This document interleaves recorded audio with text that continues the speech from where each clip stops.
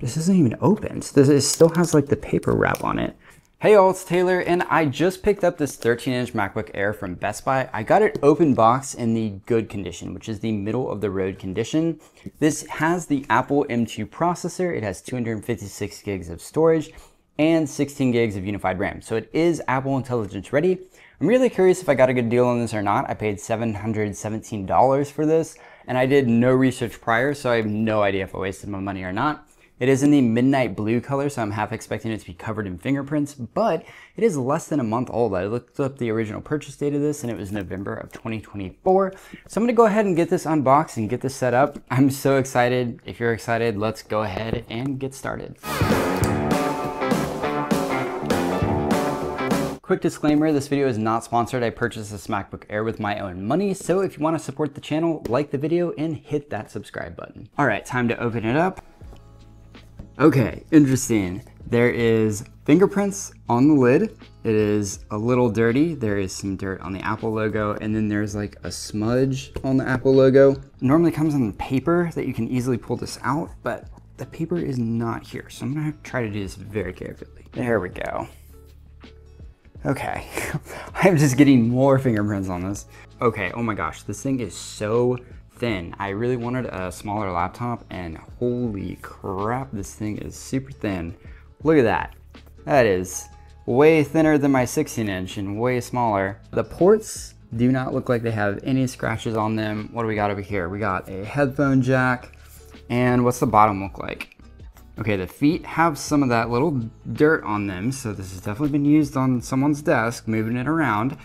And as far as the bottom, just a little bit of dirt and fingerprints. There does not appear to be any dents. There is a braided color matching cable. Now, what kind of charger do we have here? Wow, this isn't even opened. It still has like the paper wrap on it. So I guess they had another charger. That thing is tiny. Oh my goodness, like, okay, for reference, I have my 100 watt charger right next to me. Look at that size difference. That is insane. The screen was completely undamaged. It just had a lot of fingerprints and a lot of dirt on it. I just took a cloth and wiped it off. There's absolutely no damage at all. The first thing I wanted to do was check how many power cycles this laptop had, and when I went into the power settings, it had 3 cycles. This is literally a brand new laptop. After updating the Air and changing some essential settings, I wanted to go ahead and boot up Resident Evil 4 to see what gaming was like. And looks like it's holding firm at between 40 and 45 frames per second. That is legitimately pretty cool. Oh gosh, this guy's tagging me. At 1920 by 1080, this resolution on this screen looks very nice. No complaints there, and yeah, this frame rate is not bad.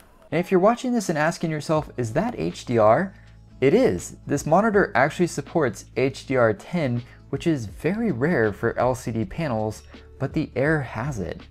I next downloaded WebStorm to try out some coding on the Air, and it looks like it downloads and installs packages very quickly. Text on the editor is actually going to be quite small, and you're not going to see very many lines because the screen is 13 inches. I freaking love this keyboard. There is zero compromises when it comes to the Air and the keyboard. It feels exactly the same as my M1 Max 16-inch laptop, and it just sounds awesome.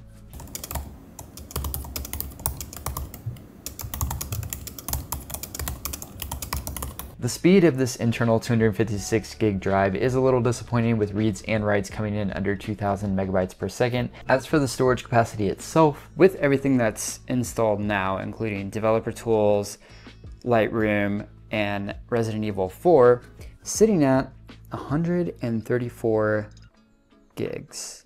My biggest disappointment with the Air by far is the omission of an SD card slot. I need to use a dongle. Scrubbing through the photos is very fast, and the LCD screen is very nice to edit photos on. It is a very high quality display. For video editing, the 13-inch display limits my workflow a bit compared to the 16-inch. The Final Cut interface is pretty tiny on this 13-inch screen. One thing is not tiny is the export speed on this M2, because I am here exporting this 8-minute and 30-second video clip that I did on my standing desk, and it renders the whole video in 5 minutes. No way. Oh my gosh, this is scrubbing it perfectly. The two Thunderbolt ports on the left really do come in clutch, because it means I can connect my dock, which means I can connect my Thunderbolt display. So I can use this docked just as I can my 16-inch MacBook Pro. That's freaking awesome. I now want to determine if I got ripped off with this MacBook Air, so I'm going to go over to the Apple refurbished store and see if I can find a similar spec Air for less. So here's a refurbished 8-core, $749. That's cheaper than what I had. 8 gigs of unified memory though, so that is not a better deal. Let me go ahead and filter by RAM. Oh gosh, the cheapest M2 Air that they have is $1,200. It does have a terabyte of storage though, whereas mine has 256 gigs of storage. Let's see what eBay has to offer. 16 gigs of RAM. There's not many options. I'm going to sort by newly listed. And okay, here's one, my exact spec for $779. Okay, so that is not a better deal. I paid $717 for mine, so that one is more expensive. And actually all of these look more expensive. Yeah, so in terms of listings on eBay, I got a pretty good deal. What is this one? This was $690. 8 gigs of RAM. Ooh, okay, so yeah, this looks like the most comparable one, and I'm beating it by quite a bit. I went in with pretty low expectations for this used Air that I got from Best Buy in good condition, but let me tell you, I have come out very, very pleased with this laptop. This thing is awesome. This thing is way more powerful than I thought it would be, and I love the form factor, so I'm very excited to keep using this device. Let me know what you thought of the video in the comments below.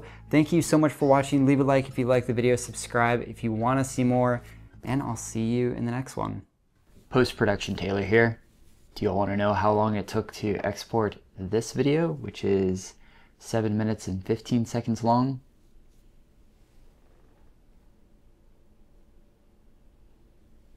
Four minutes and 16 seconds. On an M2 Air. And this video project is no joke. Let me... Okay, this is the timeline, which just scrubs like it's nothing. And there is blurs, there's mask, there's noise reduction, all in this video. And the footage is 10-bit 422 H.265 coming out of my Sony camera. And the M2 Air is just handling it like it's nothing. Like, what? What? Do you want to see a comparison of what it's like against the M1 Max? Let me know in the comments below.